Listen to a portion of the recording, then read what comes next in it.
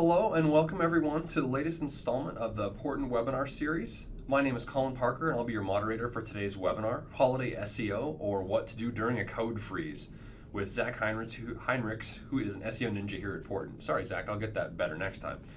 So just wanted to set this up a little bit for you guys. We've got a pretty broad audience today. We're going to do a little bit of what is code freeze, but definitely don't run away. We'll get past that pretty quickly, but wanted to make sure that we covered that as to set this up. And just so you all know, in case you miss out on any of today's webinar or you want to review it later, don't worry. We'll send out a follow-up email which will contain a link to the recording, a SlideShare link, as well as all of the links that Zach will be referencing in this session. If you guys have any questions, there are a couple of ways you can bring those up, and we hope you definitely will. The favorite is always by asking the questions within the questions pane of GoToWebinar, and the other is by tweeting your questions using the hashtag PortantU. So that's just #PortantU. All right, so without further ado, please join me in welcoming Zach. Hey, Zach. Hey, Colin. Thank you. Thank you for welcoming me into your desktops, monitors, and all that stuff. And so today, we're going to be talking about holiday SEO, or what to do for SEO during a code freeze. But first, just a little bit about myself, who I am, why I'm here. I am, most importantly, a husband, almost 10 years now, a father and soccer coach of two amazing little monsters you can see here. Currently working on building up my holiday spirit, but that doesn't usually start until December 1st, after my first peppermint mocha of the year. And also people tell me that I am quite tall. Interesting facts. Why am I here? Well, I am one of the SEO strategists here at Portent. I've been here for nearly a year. I have 7 years of SEO experience working on a wide variety of clients, from enterprise to mom and pop shops. I enjoy finding ways to connect people to all the right companies, the right websites, so they can find what they're looking for. And actually, I was recently trying to find information about, on code freezes and what kind of limitations they would have for SEO. And I couldn't really find all of what I was looking for in one place. So here we are. First, a disclaimer, I am an SEO. I am not a developer nor a programmer. This will be more towards the SEO spectrum of code freeze. So this is not intended to be a 101 level webinar on what code freeze is. I know a lot of you out there have a ton of experience working through code freezes, but I am contractually obligated to set this up so that it makes sense to anyone in the crowd that's never worked at a larger agency or a larger company that makes most of their money around the holidays, where code freeze is an absolute certainty every year. So in general, a freeze is, no two code freezes are alike. There are certain freezes for applications and products where, a project will move forward towards a release state. It's where everything halts, stops, no more work to be done. And the severity of the freeze can depend a lot on different factors, but for the most part, nothing in the code changes. Then there is a code freeze that usually starts around 2 months before the holiday shopping season, which is where we are right now, right in smack dab in the middle of it. And in most cases, a code freeze is more of an air quote code freeze. It becomes more akin to just an infrastructure and back-end code freeze, more of a guideline as opposed to a steadfast law of the land. For example, I assume many of you are going to be producing and releasing holiday-related seasonal content to either entertain, educate, otherwise add value for your audience. And if not, you may be running out of time for that. And based on that assumption, I think it may be safe to say that you are allowed to specify any of the metadata and on-page information for any of those new products, new content pieces. And now, this may be the eggnog talking. It is almost noon here on the West Coast, but you could probably also make these seemingly superficial, actually super impactful changes to other parts of your site as well, so that we can get your new content, your old content, all of your products to show up where people are and where they're looking for, and give them a reason to spend money, their holiday money, with you this year. So what can you do if you can't change the back end of the site? You could throw your hands up and start your vacation early. Woo! Nope, sorry. Not yet, anyway. But so now that you've come to that understanding with your IT and dev teams on what can't be changed during your particular code freeze, and maybe you've admitted to yourself, if no one else, that your site could stand to be improved a little bit here and there before the new year. We're going to look at a few different approaches to some things that you can do, with the added benefit of not having to worry about the site going through any major changes right under your nose. And this is also going to be a great opportunity to catch up or fill in any gaps that have maybe fallen by the wayside throughout the year. We all have incredibly busy schedules. So this is a great time to cement your strategy for the coming year. I realize that if you're working for a company with a site that is big enough to have a holiday code freeze, chances are that you're already well into planning for 2016. But with that being said, I'm going to argue for the value here of things like a technical SEO audit for your site, maybe a little bit of keyword research and some on-page refresh and optimization, and then a subsequent refresh of perhaps your content strategy could be a part of the plan. First, technical audit. It is a great time to take a step back from any of the daily grind tasks you have to do in and out every day, and evaluate your site as a whole. Approach it kind of with a fresh eye, and like it's a new client perhaps, to see if you can uncover any major issues. Because just because there is a code freeze doesn't mean that you can't address those major errors if you find them. After all, what good is your stable code frozen site if people can't find it? So the technical SEO audit will help to identify any potential issues that are affecting a search engine's ability to crawl, score, and index all of your critical site content, which would in turn then prevent actual humans from finding, clicking, and purchasing any of your goods or services. And during the SEO audit, one major area of focus for me is whether or not your site is actually being crawled and indexed properly. We want the entirety of the site to be included in any potential search results pages. Think of website inclusion as being on the nice list. If you're not on it, you're not going to get a present, you're not going to be able to rank. We all want our sites to be on the nice list, or hopefully on page 1 of those search results. You can be like Joe there. A quick check into the search engine's index of what they have for you in their indexes will help to determine approximately how many pages you have that are in there, so you can do the site colon your site and see how many pages Google thinks you have, how many Bing thinks you have, because we want to have as many of our valuable content and product pages crawled and indexed as possible. If you're not indexed, you cannot be served up in the search engine result pages. This is just a quick, easy way to understand if there are any major crawl problems.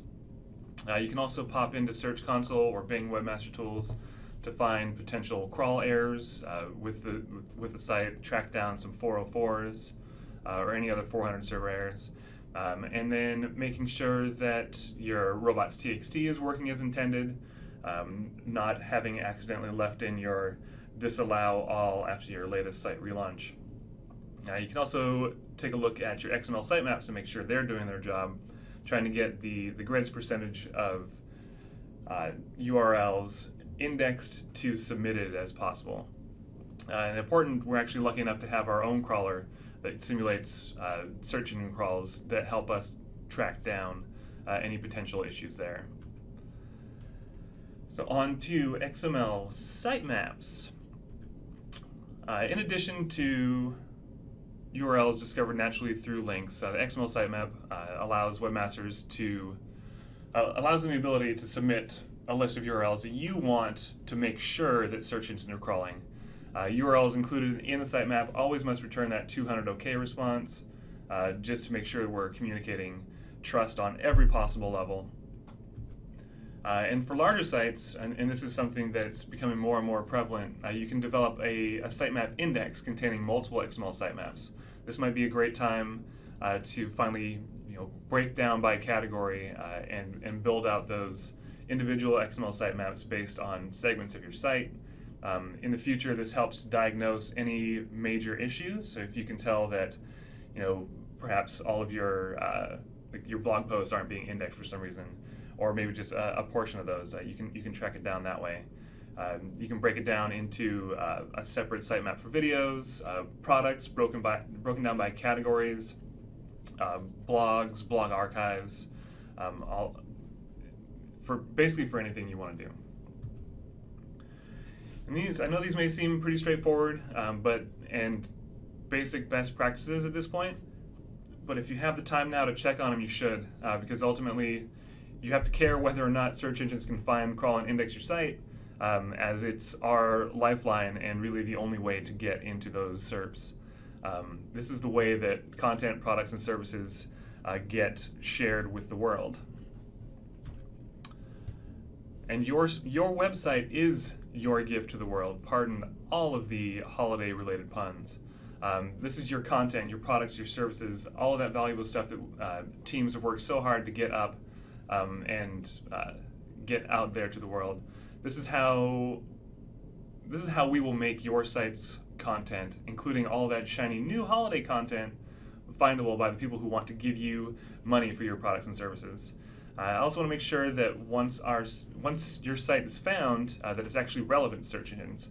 So quickly, this is a little SEO 101-ish here. We're going to talk about some on-page tactics that will help make sure that you have everything locked down tight. So I'm not going to go too deep into the SERP best practices here, but I just wanted to emphasize a few key points that you can tackle right now. You can take the time to revisit the most important pages, categories, products on your site. Be sure that these high-value pages are tightened up as best you can during the busy part of the year. And if it's not you, check with whomever owns your CMS, see if they can edit any of those on-page elements. My guess is they can. And if so, don't be afraid to tweak them. Do some testing with holiday language in the title tags if you need to. And if you're using a WordPress site and you have a plugin like Yoast, you are most definitely able to edit any of the SEO elements on the page. And using any refined or refreshed recent keyword strategy will be most helpful. So quickly, let's just say your site sells candy canes, and not just any candy canes. They are the best peppermint candy canes in all of the whole world. All of your reviews say so. You obviously want to make sure that your title has targeted keyword phrases in it, because aside from the overall page content, the title tag is that most important HTML element of your site. All search engines consider the keywords in this tag and give priority in their algorithms. And keep pixel length in mind, not just character length. One good tool for checking on pixel length is the Screaming Frog. They pull out each title of your site, and they give you the title length, pixel width, making sure that that you're not truncated in results. And I have a little present for you. This is Portent's SERP preview tool. I actually end up using this a lot when I'm demonstrating for clients or anything like that. But it helps to test your title tags against the truncation limit of 512 pixels. So keep pixel length in mind when you're redoing those. Refine and refresh any headings based on that keyword strategy. And again, working in any kind of holiday themes if you need to. Always take advantage of the image alt attribute. And meta descriptions. Always be sure, and this can be updated a lot easier for the holidays since it's more of an ad copy. You want to get out any kind of holiday messaging, whether or not you've got free shipping or limited time offers or things like that. And don't forget about structured data markup. This has been around for a while. These are HTML tags that webmasters can use to mark up your page to better communicate to search engines what content is displayed. This is not a signal for any of the ranking algorithms. However, enhancing your content, whether it's on your homepage or on individual product pages, enhancing that content will definitely improve your chances of being clicked through on. Just a few things you can do is the company logo, linking your social profiles is a great way to get more organic traffic, more earned clicks out there. And always make sure that the markup is implemented properly. If you're using the JSON LD or compared to the microdata markup, making sure that all the information is clearly visible on the page. No one wants to be accused of hiding content in there from Google, because just like Santa, Google knows when you've been bad or good. Another thing that you can tackle during code freeze is making sure that you have your social media markup down pat. Social media markup such as Facebook's Open Graph and Twitter's the Twitter card. You can optimize what copy and images are used as thumbnails. What's used for the main image. You can have multiple images in there if you want to give people the choice.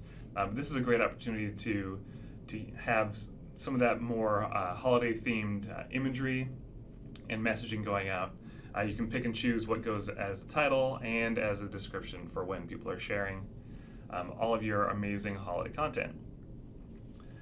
And if this is in fact a code freeze around holiday time, now would be a great time to get that holiday, seasonal, timely content out there. Working with your content team to develop some seasonal blog posts, some gift-giving guides, history of the holiday, all that good stuff. If you have that in the arsenal, go ahead and get that out now because you are running out of time. And now that you're thinking about content, it would be a great time to give some attention to your social profiles. Earn you some more of that traffic, earn some more of that enhanced visibility now that Twitter's showing up in Google search results, and just making sure that you're dominating the search results pages for your brand name, taking up as much real estate as you possibly can. Maybe it's been a while since you've been able to pay attention to those social profile pages. Get in there and refresh the About sections. Check out any of the links that you have in there, making sure that they're still valid, and updating any of the targeted keywords as necessary, as reflected in any of your recent keyword research or strategy. And once you have your new content, this is where you get to spread the joy. Engage with your followers, put out holiday updates, and all that good stuff. Another task you can take on are links. Everybody loves backlinks. Backlinks have always been a significant aspect of Google's ranking algorithm, so it's important to tend to these like you would a garden. Routine maintenance, weeding, planting, watering, and ultimately reaping the reward. But first, there are a few things to do here around backlinks. You can scan your site for any broken internal links. It's an easy enough fix with CMS level edits. Just get in there, repair any potential links that may be outdated, or if you have newer content that you can link to, go ahead and do that. You can use Screaming Frog again for this, or the Google Search Console, or any of a host of tools out there to uncover any of those any broken internal links. And by shoring up those internal links, you can trust your site is sending out the right signals to search engines while making sure that link juice is flowing throughout the site as efficiently as possible. Then you can use tools like Majestic or SEMrush or Ahrefs to discover any lost backlinks. This is simple enough to do. All it requires no effort on the dev side of things, but you can try to recover any lost links by sending out cheerful emails to fellow webmasters, seeing where and then potentially discovering any source of new links with other sites. If you have new content, you can pitch your new content to them now.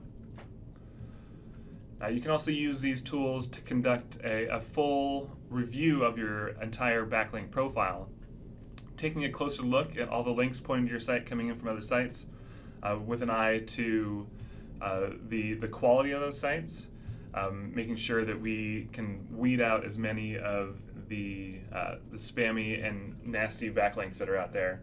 The Moz spam analysis tool in their Open Site Explorer is also a really quick and easy way to find and disavow any of those links. They basically do all the work for you there. There, your links are fixed. That's better. And then, once that's done, this is where you can dive into planning for all of tomorrow's work and getting all of that planning done today. You can use any of those previous tools to conduct backlink research on your competitors. And this is where you can see who's linking to all of your competitors' content and why and where from. This can be used for a lot of different ways, for things including targeting maybe blogs or other businesses out there who should be linking to your content throughout this coming year, or if it's seasonal, if it's seasonal, linking to your stuff again in the next year.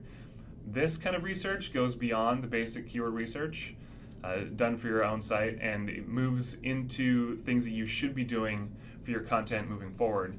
You can get all kinds of ideas out of what any of your competitors are doing. Next and lastly on the list of things that you can do during this code freeze time is training. Be intellectually curious. Learn as much as you can when you can, and teach as much as you can when you can. Those are two of the basic tenets of work here at Portent. We want to continue learning every day and continue teaching when we can. So take this opportunity, learn something new for yourself. You can take a dive into international SEO. You can polish up any of your local SEO knowledge, recertify yourself in analytics, learn to code, learn a new coding language, get out there, and you can even host an SEO 101 with any of your other teams, departments. Get out there and engage more with the content team, since you work closely with them, or with the development team, since you get to work with them a lot. But yeah, so that's my holiday SEO, a list of things that you guys can get out there and tackle now that the site is solid and frozen in place, and if you're looking for things to do before vacation starts up. Colin? Awesome, thanks, Zach. That was fun, first of all, and hopefully valuable for folks who are looking for a few things to tackle maybe before the end of the year. We'll obviously open it up for questions. We'll give everyone a second to get those in. We've got a handful that have already come in, but as you guys were thinking about that. Actually, why don't I start us off with one? So Steve asks, do you think that most any CMS, content management system, would let you edit metadata on, this is a good question, on a product page without changing back-end code, not just content pages? So I guess that's a question about what have you seen when you've gotten into CMSs on clients that you've worked with? Yeah, pretty much always the metadata should be editable in pretty much every CMS. It's more of a superficial paint job than it is like a restructuring of the foundation of the site, and a lot of times that is with the back end being off limits. Anything on the front end is usually pretty safe to get in there and tinker with. That's great. Actually, I'm going to skip ahead a couple of questions. We've got a related one here. Actually, a couple of related questions. So from Matt, is there anything general you can share about why CMS level or front-end changes should get relaxed on during a code freeze to give ammo for conversations with IT?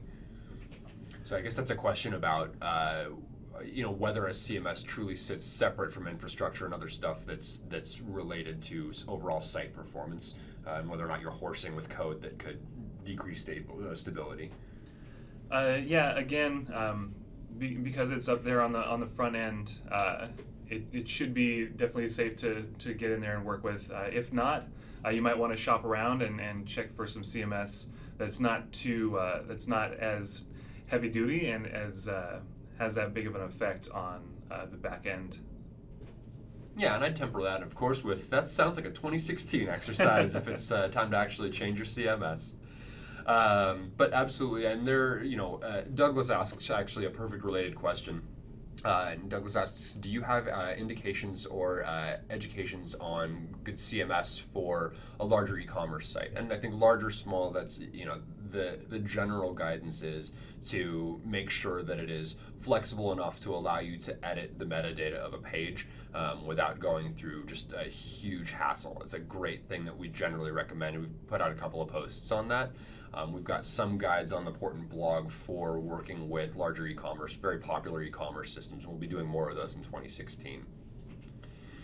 So here's the next question from Katie. If you had to pick one on-page thing to fight for across a bunch of pages, and she adds, because your IT department doesn't want to budge. So if you had to pick one of the things that we talked about today, specifically for on-page, Zach, what one thing would that be that you'd want to go change? Well, hopefully the title tags are all up and doing well right now.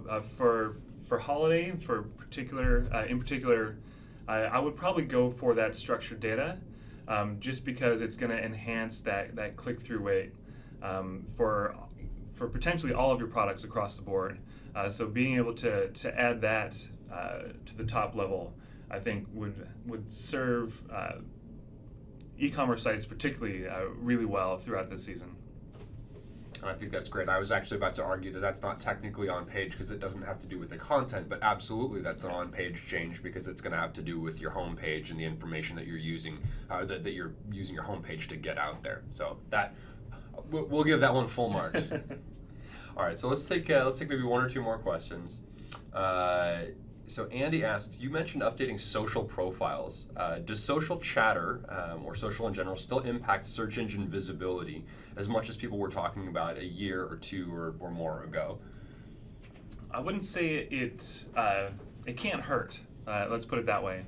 If there is, look at social as another form of an earned click. So if you're being talked about, if you're being shared, it's another way to get people towards the site. It's not necessarily going to be as much of an organic ranking factor, but when people are looking for you and finding you and clicking on your links and getting to your site and staying there, that has a positive effect on all of the ranking algorithms. I think that's a great answer, and if you want to do any follow-up reading, I'll actually provide an endorsement for our friends over at Moz just down the street in Seattle.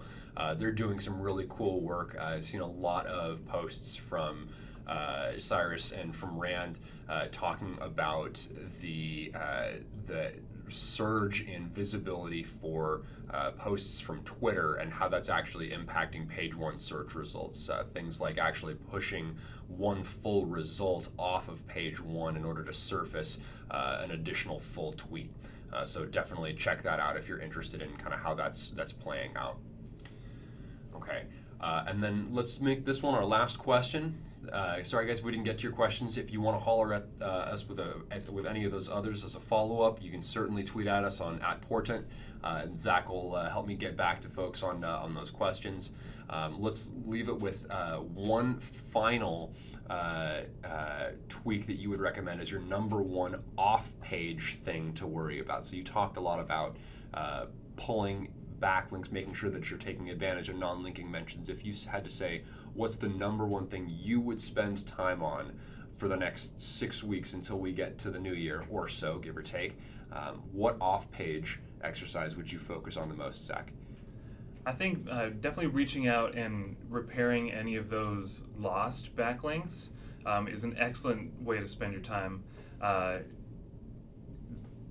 People have linked to your site before. giving them new content to maintain that relationship and being able to maintain that that organic type of linking to high quality content on your site, I think is during this time in particular is great to reach out and continuing to foster those relationships between other sites.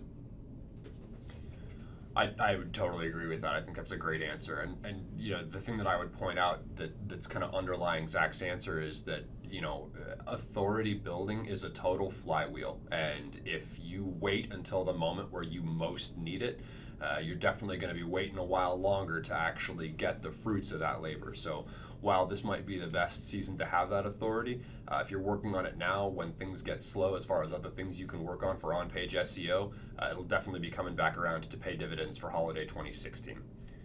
So, all right. Well, outstanding. Thank you for all the great questions, you guys. Don't forget that if you have any more detailed or in-depth questions for Zach and the Portent SEO team, you can shoot a note to us via the Portent site, or you can holler at us on Twitter @Portent.